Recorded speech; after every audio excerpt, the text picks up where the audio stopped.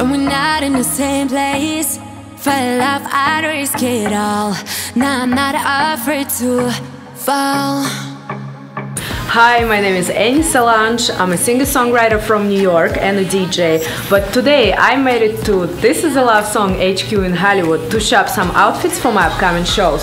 Let's check it out. I'm falling away, I keep going, running, but it's not the same, not the same. Can't decide, like a Gemini. Is this love? Is this love?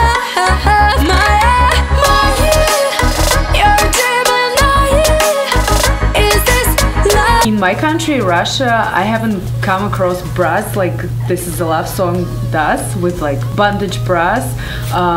First time I discovered it was actually This Is a Love Song, and some blogger reposted it. But probably now in my country, because they like, you know, doing the same style like States, so now they probably have the same bras. But I still trust in This Is a Love Song. It's like one love from the first sight. I started dressing into high-waisted pants, skirts, especially sport pants like this, and bras probably about 2 years ago when I discovered This Is a Love Song bras, and I just fell in love with this style because I felt like not having a full top and just having a beautiful bralette is maybe a little showing too much skin, but with the high-waisted pants it kind of compensates it and you don't look too naked. But it's also very comfortable because during performance I jump a lot, or I have to sing for hours, or if I have to DJ in a big club and the energy is pumping and I'm sweating, I feel like this is the best outfit I can wear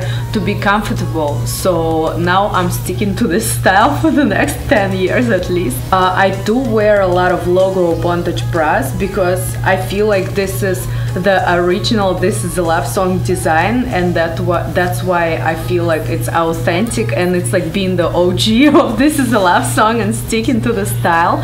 But I'm also in love with any kind of bondage bras or shorts that have a bondage here and they have logos or something written that means something, like these pants have the message saying power and my other pants have the message saying American dream.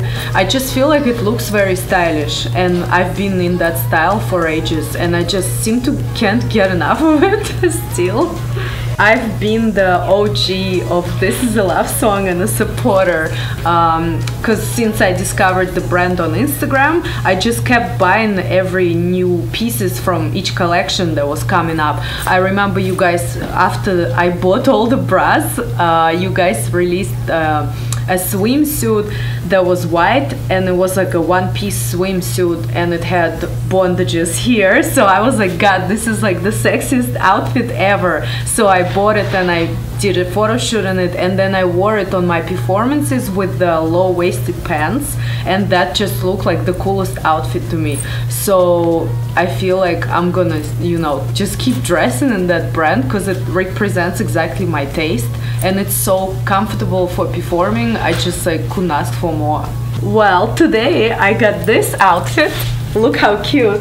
So I'm gonna perform in this tonight, and actually I have to go because I have a show later, but I have a song coming out and it's called GEMENI. It comes out this September, so you guys should follow me on Instagram. It's Annie Sollange, and follow me on SoundCloud and YouTube, and watch out because that song is fire. And I know my sleeping